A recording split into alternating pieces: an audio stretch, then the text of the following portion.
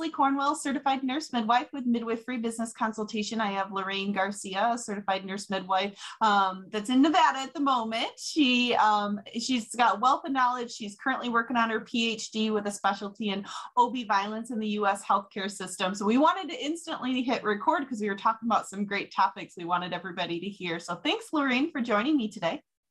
Hi, thank you. I'm really happy to be here.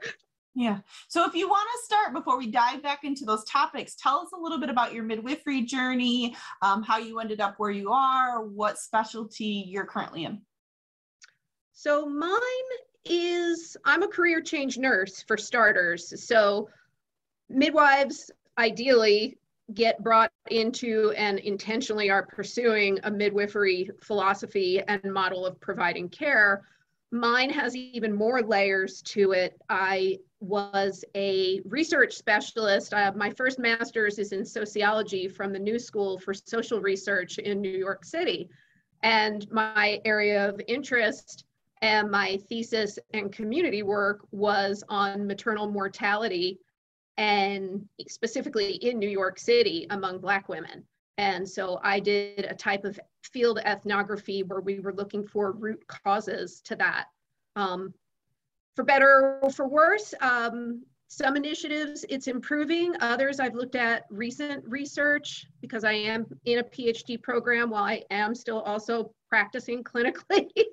I have one foot in both worlds. Some estimates as technology and research has more tools to target certain things. There's a type of research now that's called geospatial research, and they do it by zip codes. So you can target facilities more now. So that being said, in New York City, there are some facilities where the death rate for Black birthing women is 8 times greater than for white women. If you look at it collectively, because of certain initiatives, and midwives are part of it. More aggressive and improving things. And some not. But we know that we are not systematically a solution to anything. There is no consistency in how midwives are available or accessible or integrated into care in the United States. So when they do the teams that are doing this geospatial targeted research, they find overall, yes, there is the data that represents performance and outcomes for New York City, but they can target that and they can geospatially say there are these higher performing facilities that have these characteristics and these lower performing facilities that have these different characteristics. Yeah. Well, and there's certain states that it's like legally public knowledge. They have to promote their birth outcomes, their statistics, some states not. And if it gets to that next level where you're just totally transparent, like if they want to talk about market competition, hokey Pete's like, hey, if you want a 10% C-section rate or you want electives in 45, like it's totally out there and transparent. Yeah. So one step there, keep on going. I was going to get my PhD in sociology. For anyone who's not familiar with New York City or specifically the New School for Social Research, there is no way I was going into 6-figure debt to get an academic degree. Yeah. I was not awarded a PhD. The return on investment isn't the wisest choice. No, and most of my contacts at that time in the late 90s in New York City, most of my contacts at that time, there were a lot of nurse-run centers in New York City. So a lot of my research contacts, or they were people who had dual public health and nursing backgrounds, those were a lot of people who on the ground were really looking for source information for why is this problem so persistent here, and how when we identify something that, in my opinion, quite honestly, is a moral and an ethical failing, not only a clinical travesty, how is this not more of a priority? But it tends to get kicked down to advocacy level work. And there is no other specialty in all of medicine that could operate with that kind of disparity and individual practice patterns where, like you just said, a clinician is known to have a cesarean rate over 40%, a primary cesarean rate for low risk people, and another person has one that's 7 to 9%. There's no, I shouldn't say no, because different systems are doing different things. For example, Kaiser Permanente in California, and that whole region that Kaiser Permanente is strongly influences how that's done. But again, midwives have been another significant solution to improving outcomes. But overall, you just can't find it. You can't have someone walk into the ER and present in a certain way and have a clinician decide, maybe I'll follow the stroke protocol today, maybe I won't. Oh, sepsis?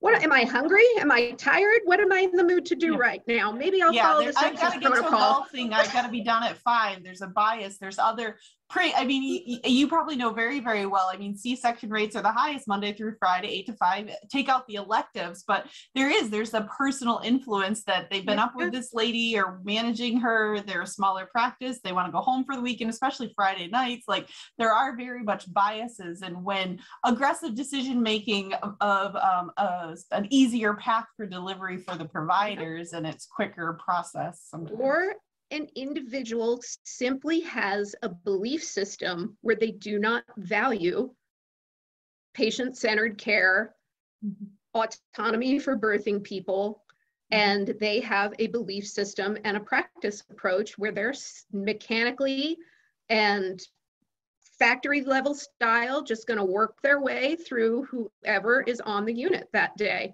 Yeah. And they don't think they're doing a bad job. It's not these are people who believe they're doing a good job because they don't see the direct complications a week later of the infection, or they just see this, and that's the goods and bads of these very, very big systems where you're so specialized in one piece of the system.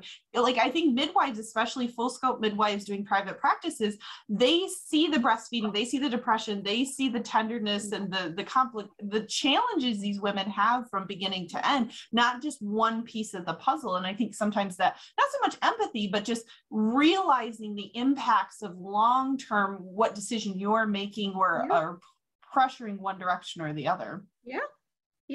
And we could keep following that thread as I finish answering the story. So no PhD in sociology for sure, but for someone who does not come from a healthcare family, I come from a blue collar, no college, first time child in college background, wonderful life, but certainly not professional academic people and no healthcare providers. I didn't have a high opinion of nursing. I thought people who weren't smart enough, this was before the Johnson & Johnson nursing campaigns. This was before publicly there was much more of a realistic face given to how nurses get to where they are, what pathways are available in nursing, who carries the brunt of the foundation of what needs to happen in patient care. And then I met all these people and I thought, oh my gosh, with my previous academic background, they had all those accelerated pathways to nursing by then. I thought I could do a BSN to MSN in 2 years. And I did, and I've never looked back. And as soon as I got really entrenched in providing clinical care, in addition to the other work that I do, oh, what a perfect match for someone like me. Yeah. Well, and the other thing I was thinking about, because I talked to so many amazing people across the country, getting to the root causes, I've seen huge impacts with doula agencies creating nonprofits in certain cities where they're doing it from as soon as they're pregnant to 1 year postpartum. So they're almost more like a female mentor than like what we're used to seeing for a doula. But when we can get to the education, the advocacy, because when they're in the moment in labor, I mean, there's so many the emotions are high. Like you have to be able to have a point of contact consistently and build a relationship throughout the care, not just the day that, because you don't know their baseline education. It's not, they're not at all a state to have a good informed consent or really go in deep on risk benefits at that point. And it's multi-level. It's really helping me be more effective. I'm not suggesting it as a way for anyone to dabble in if you're not really passionate about it, but I do. I love research. And The University of Colorado, where I go on the Anschutz Medical Campus, it's one of the very rare programs that has a healthcare systems specialty track.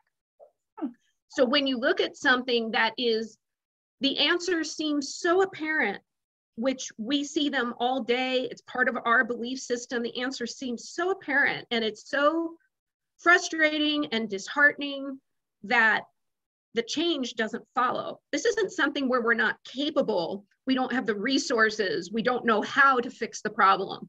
We know what the answers are, they don't get implemented. And it's because the system isn't designed to operate with a midwifery model of care.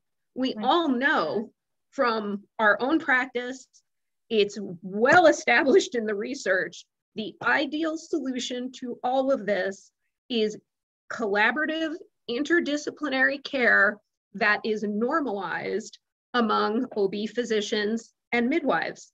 And women receive the benefit of individualized care within that. And the solution is there. This is a single specialty in healthcare that lives in direct opposition to what we know works best for birthing people and newborns. Well, and like you said, it's multifaceted because the insurance companies are paying based on quantity versus quality.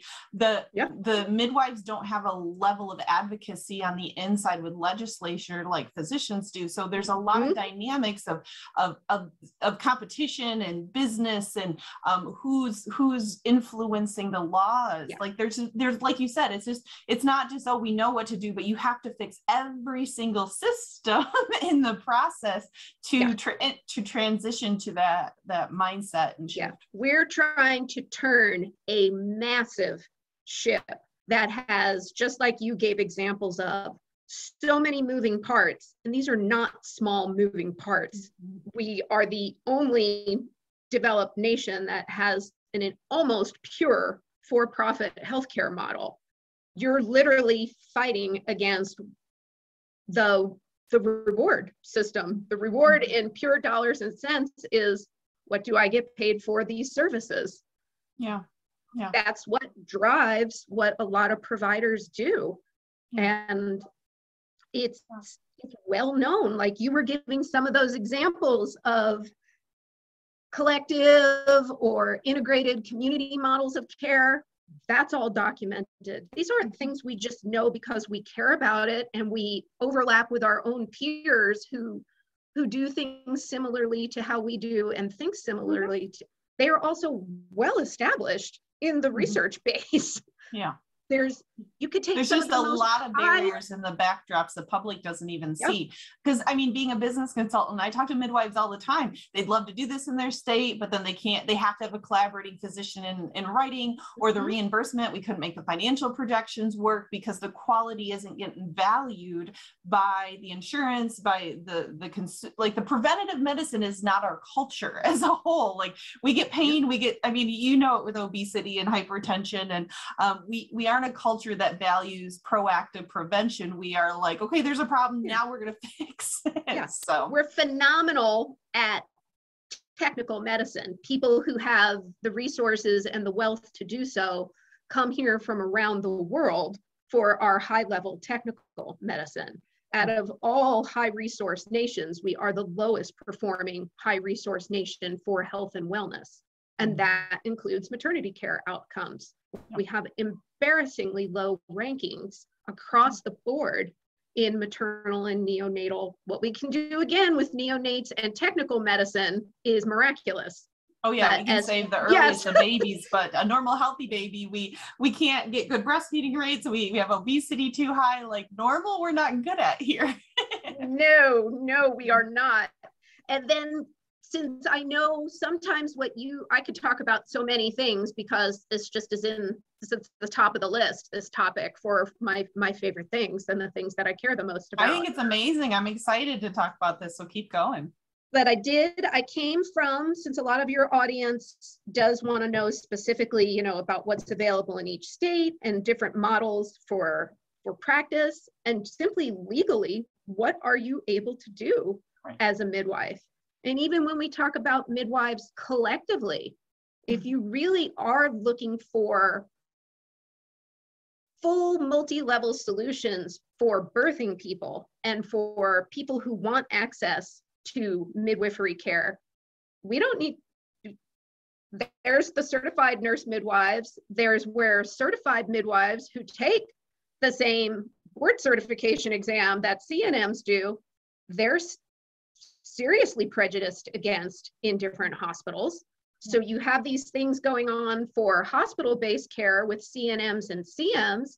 And then when you talk about really wanting to provide, you know, what are we, almost 2 years in to COVID, women who want out of hospital options.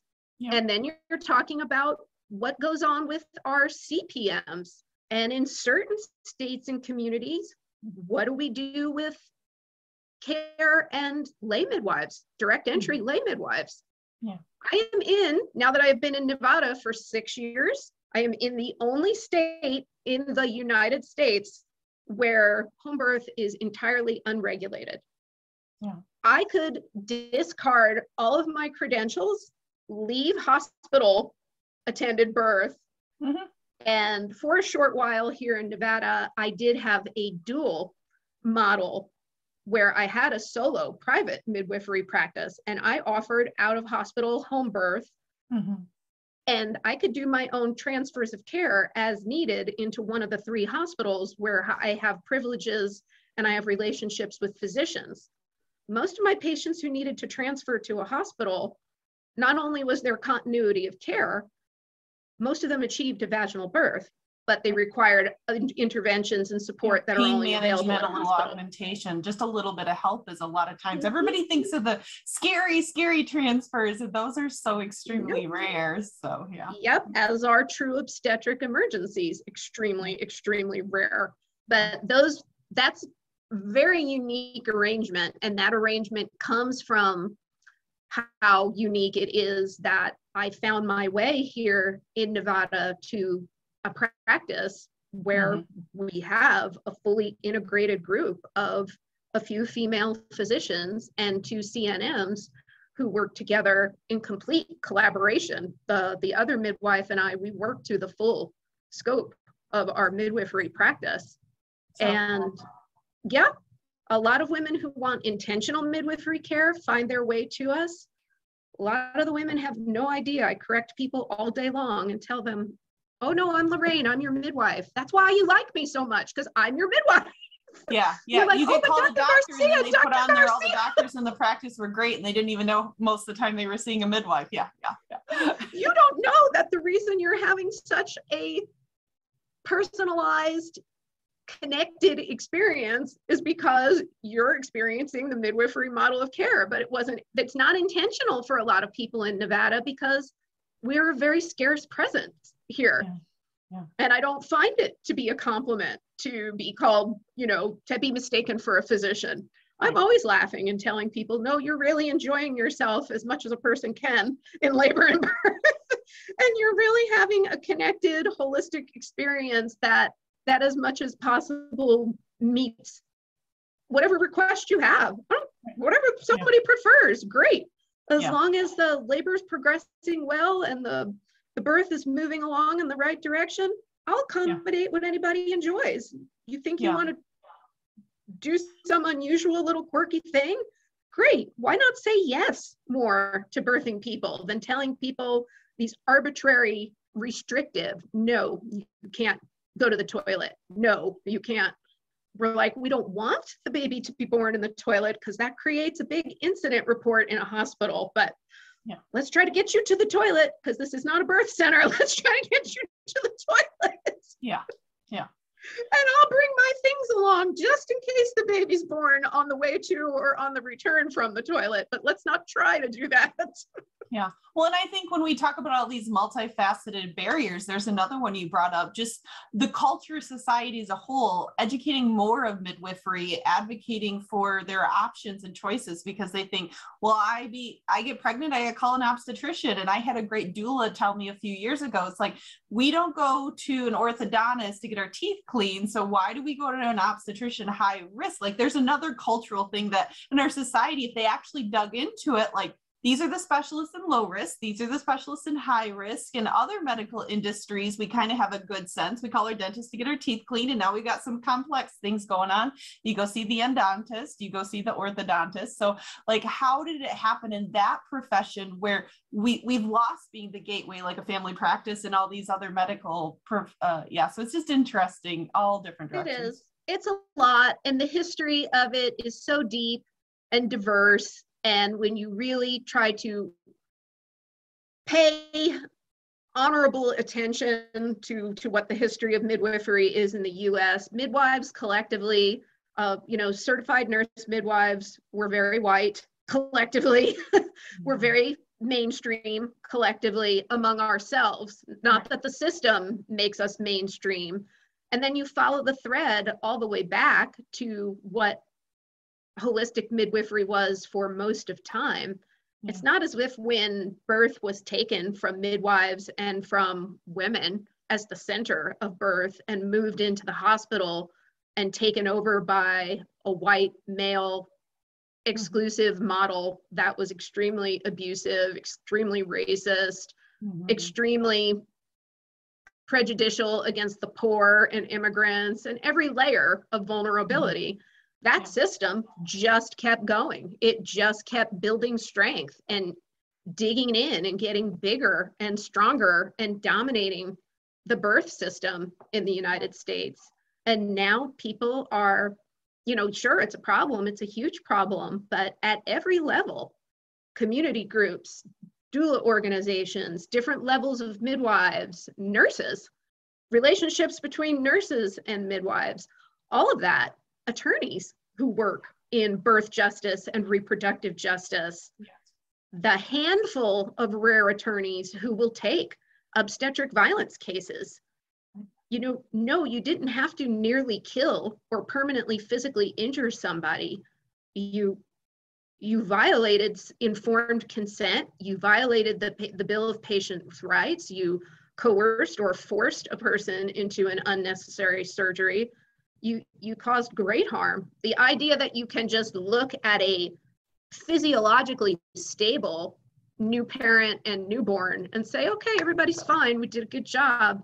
Yeah, safe mom, safe baby. What are you complaining about is the cultural norm attitude. And it's just so discriminating. I had a discussion last week with one of the co-owners of Guide Zone because they do a lot with online education for suturing and childbirth, just the water birth and prevention of tears, and talking like they made huge momentum in Europe the last 10 years because they could relate it like, okay, if this was your penis and all of a sudden it got mutilated, wouldn't you want the best of the best? So like somehow like to get the mainstream system that's in higher administration to relate like that feministic approach, like they don't have this anatomy and they can't relate to all the complications and the challenges of not having a proper laceration. So so we got to figure out different creative ways of the US to get momentum happening. And advocacy and reproductive justice groups, they can just boldly say what needs to be said. They don't need to necessarily tread both sides of the line or be as neutral as sometimes you have to be when you're trying to you're consider employed and you got to worry about having a job next week. All the stakeholders. I mean, separate from people's employment, where certain choices we make, if we're violating a hospital policy, that's where our medical staff privileges come from. I'm very upfront with patients about that. I can do everything within the range of my skills and meeting your preferences. What I can't do is violate hospital policy. Yeah. That's the limit for me when I'm attending women in hospital. Yep. When I'm attending women out of hospital, which really is my preferred setting, then my only limitation is, and not as the fake, I'm going to use the word safety to coerce you, or I'm going to use the word safety to assume control over you. Yeah. The literal meaning of my job as being responsible for the safety of the mother and the unborn baby at that time, or the newborn. That's my limitation when I'm doing out of hospital birth.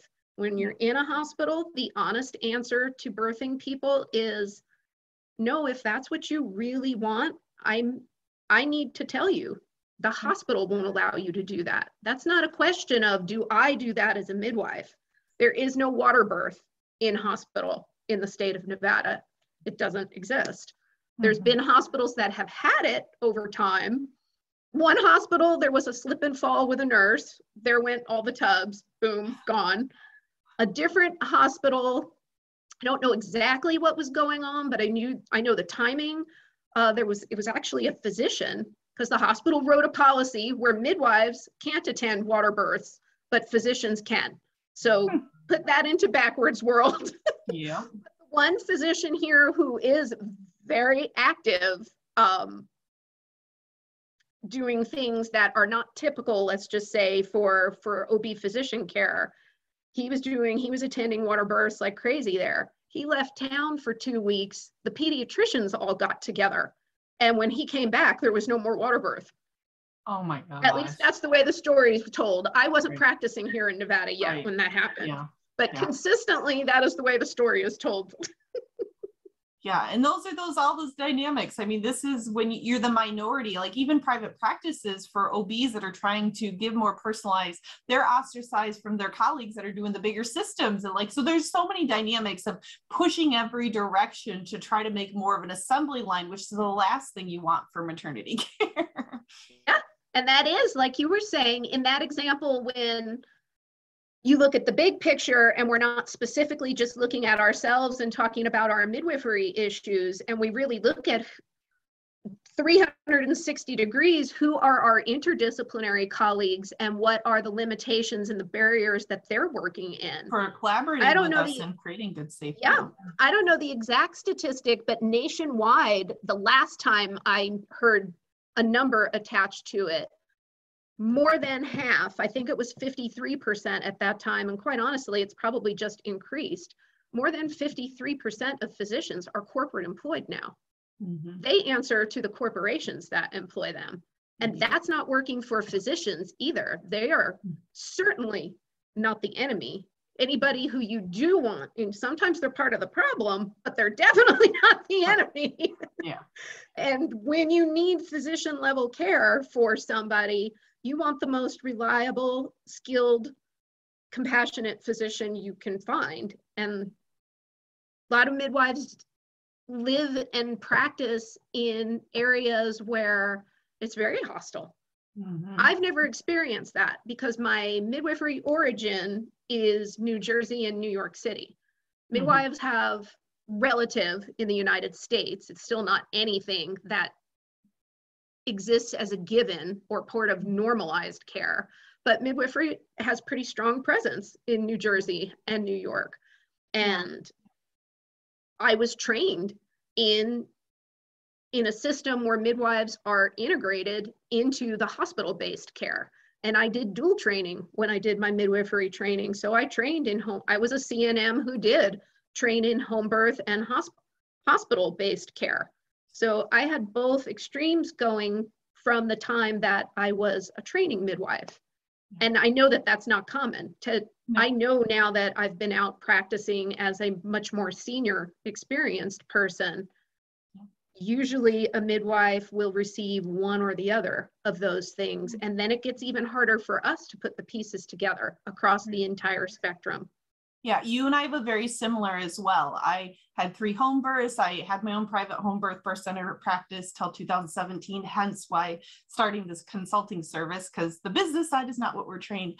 And then I did my clinicals where I got the best of both worlds. I got some hospital and did as a nurse high risk, but also had Amish Mennonite birth center home births for 6 months. So like, and that's another barrier. Like we're talking about all these multifaceted barriers, clinical opportunities. I mean, CPMs only see one side, licensed midwives direct entry. They know home birth, physiological birth very, very, very well. CNMs rarely get to see, or even labor and delivery nurses or the hospital systems we've lost. I mean, even like the retiring nurses, when they talk about when it used to all be intermittent monitoring and labor support in the 90s with epidurals and adding, like when these interventions started all coming in, you're losing this lost art of even the staff supporting the women are fearing birth. They're fearing the culture. So like you said, there's just so many multifaceted, and how do you chip away one at a time, and they're all interconnected.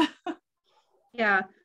And you try not to get overwhelmed by it, because everything that we do from the most micro level to where it is just the midwife and the person whom she's providing care to, that matters. Every single one of those encounters matter. You're truly impacting a person's whole reproductive, childbirth, and the dyad, the initial connections between the birthing person and the newborn. You're influencing that. And then you just, depending on, we only all have the bandwidth to do what we can do. Yeah. But depending on, a lot of midwives are exceptional people. And because we are not the norm, we're always pushing the boulder up the hill a bit every time we're working and just existing in the US. If you're truly following the midwifery model of care, you are automatically working against a system that is not that.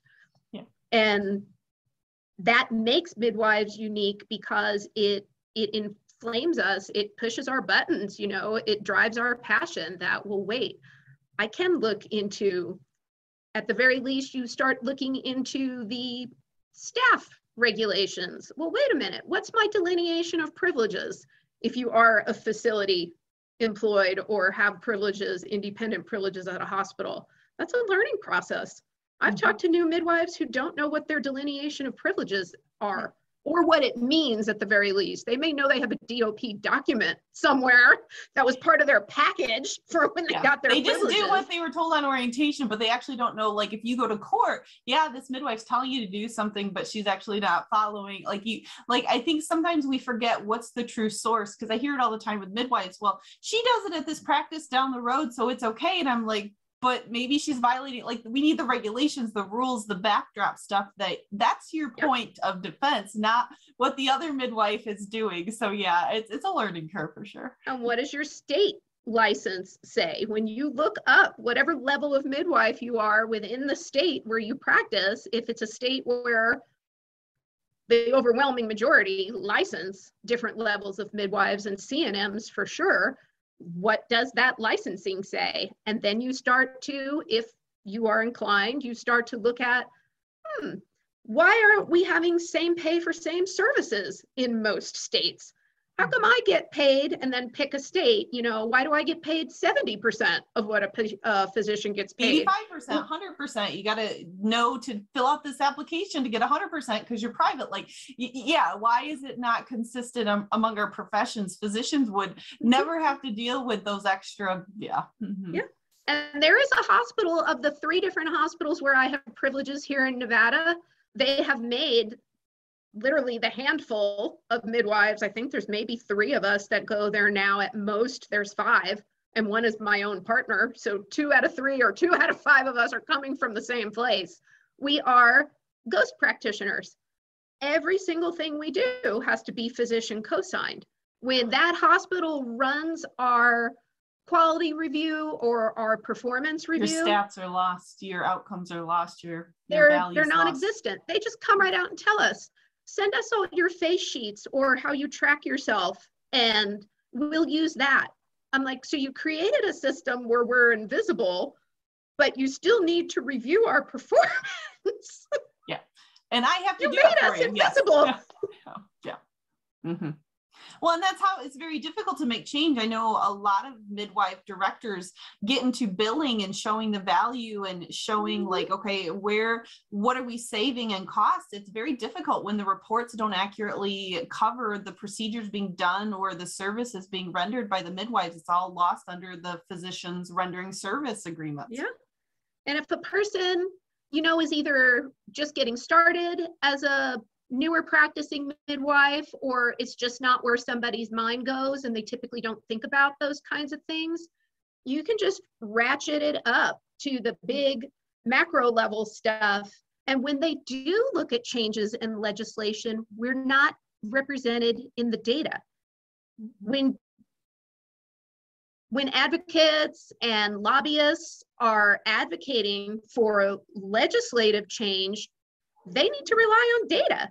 And if we're not present in there, you know, you use the words like value, because we do increase value also. We improve quality of care. We improve patient satisfaction. Things that are Every a little single bit thing that difficult gets to tracked. put in a number data collection. Yeah, with breastfeeding and now this kid didn't have a NICU visit because of XYZ. Like it's a lot harder it's a little more subjective estimates versus just this outcome happened because of this.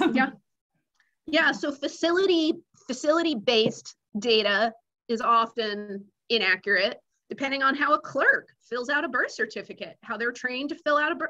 All this stuff matters. When you're talking about the business and the big picture practice stuff. And I know that that's one of the things I enjoy. When I learned about you and what you do, and I took a good look into it, it made me feel really excited because, like I say, there are these very big problems that we're all pushing back against, but there are so many people at so many different levels doing really good work. And like I said, trying to turn that massive ship, but so many of us are doing our part and we're like, let's go. You gotta. And that's where truly, like, I'm a big, like, okay, everything's so interconnected, but what can I do as one person that'll have the biggest ripple effect?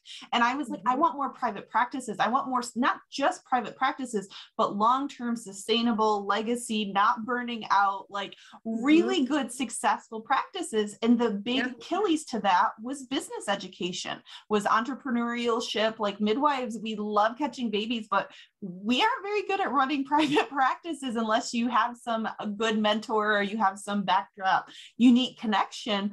We just kind of do it on the fly. And so that's why I started my company in 2017, because there was I loved catching babies. We had amazing outcomes, but I wasn't a good business owner. And so I needed to change that with training and going down this other rabbit hole to help out other midwives. So yeah, we need more. I think that's the biggest thing, is we need more of midwives practicing on their terms, but also having a good work-life balance and being able to make a big impact in their communities. Yeah.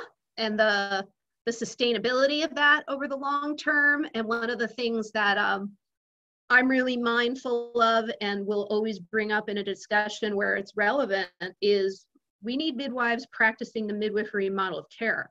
We don't need midwives inserted into care gaps who get crushed into a biomedical machine. We need midwives doing what we're best at and what serves birthing people and newborns best, which is practicing the midwifery model of care.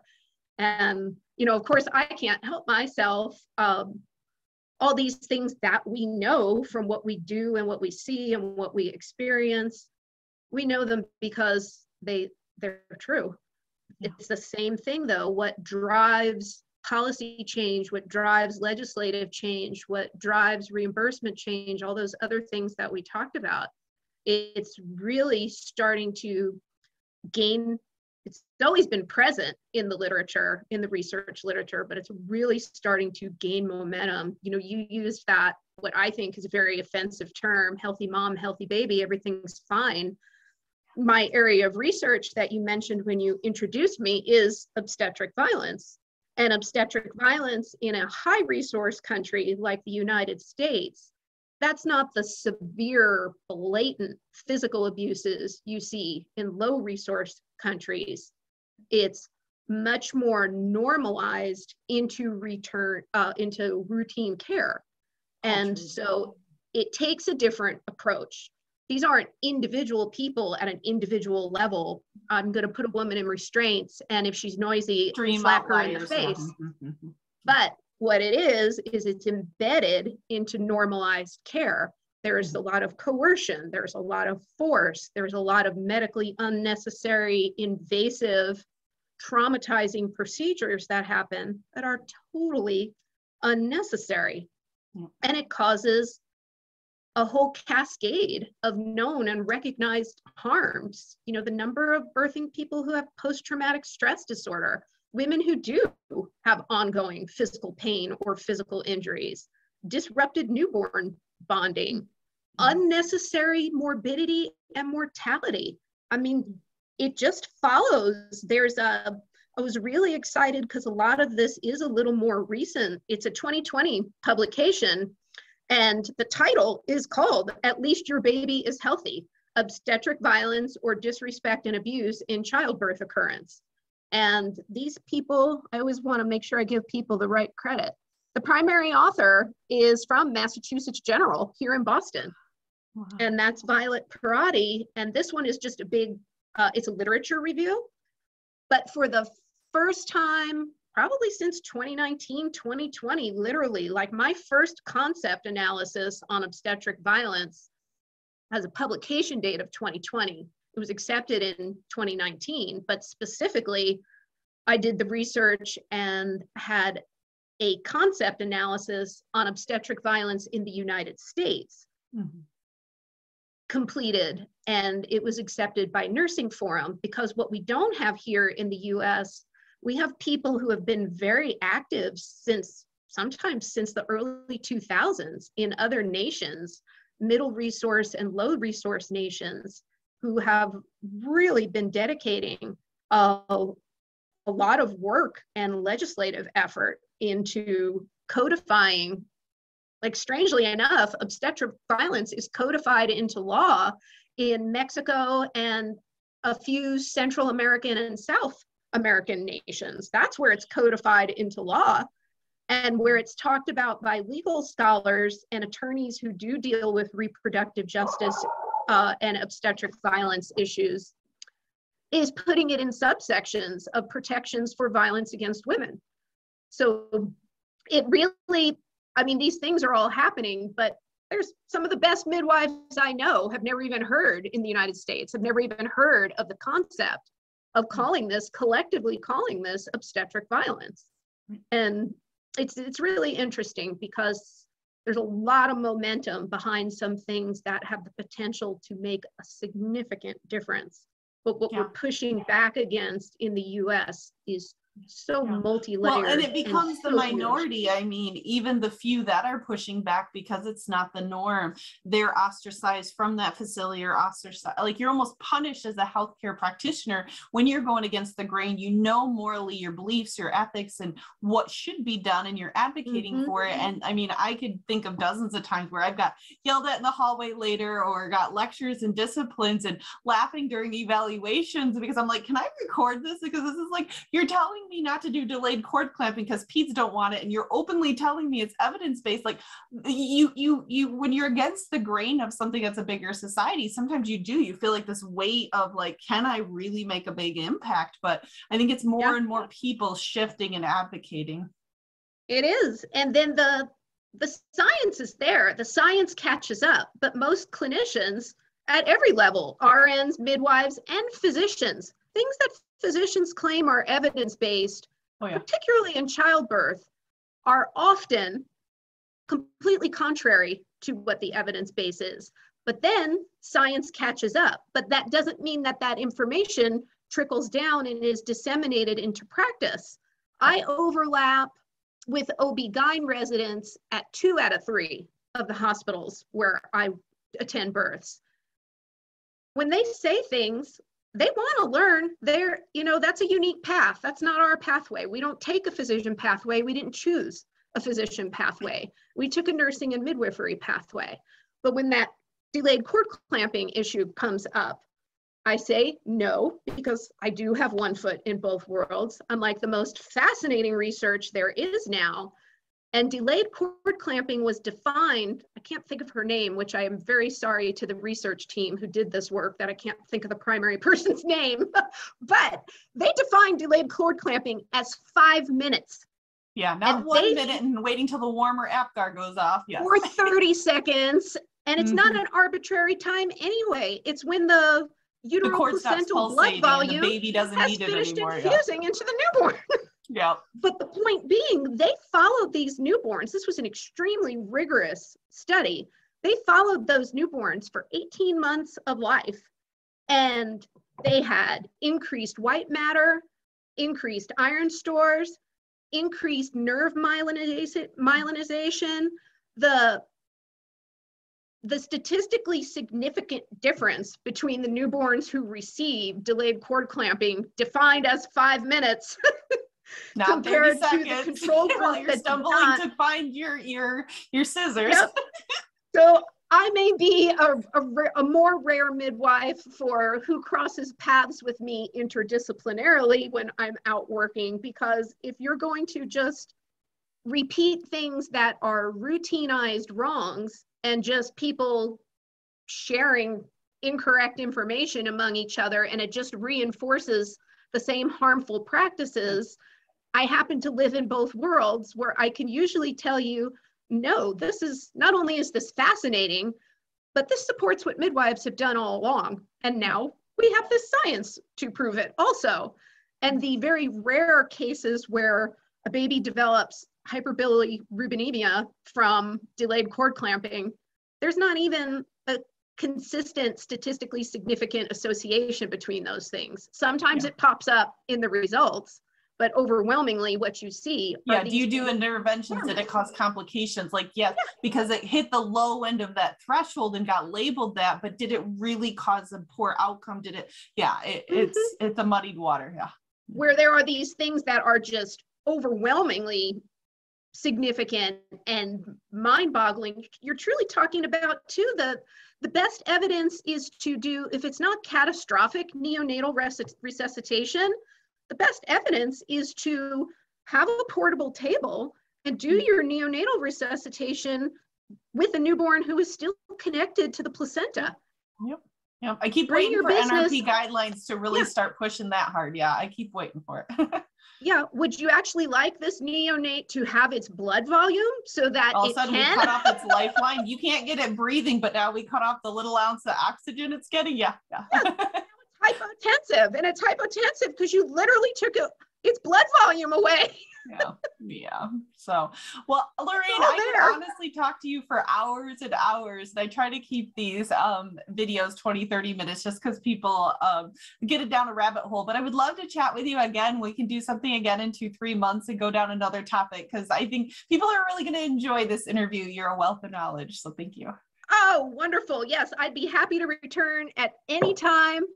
And if anybody is ever interested, I will just tag this on to the end, because I kind of think our initial talk has a theme. I just want to say the first names for anyone who is interested in the research that supports what we know works. I'll just say the lead authors, same thing. Most of these dates are like 2019, 2020 publication dates. And it specifically looks at the influence of midwifery presence and outcomes. So all these titles and these 4 recent articles on the influence of midwifery presence in hospitals and outcomes, midwifery presence and cesarean birth utilization in US centers with and without midwives. That's Denise C. Smith. She's actually from my University of Colorado. Nicole Carlson does that work. Jeremy Neal is primary on some of that work, and EAL Jeremy Neal. And what is Lisbeth's last name? That's Lunsberg. She looks at variation in hospital and intrapartum practices where people's routines affect cesarean rates. I like to do this. I like to do this. Well, maybe you're hurting people and causing unnecessary surgical births. I've done this for years and I don't want to learn anything new. Like, teaching the old dog new tricks attitude. I can't remember where the baby comes out if you turn around. What is this? So yes, I am so glad you sent out that notice. And if you have any topics that you like, that you think I fit, or you just and I'm saying, because I like to get more engagement with the channel, I'm asking everybody, put in the comments, like, if they loved this interview, please put down what you would love us to chat about next time. And I really, my whole point is, like, I love all these things, but if that's not what people are looking for, I would love to get some feedback and engagement from people. So thank you so much for your time today, Lorraine. You're very welcome. It was wonderful to meet you, and I was really happy to do this. Thank you.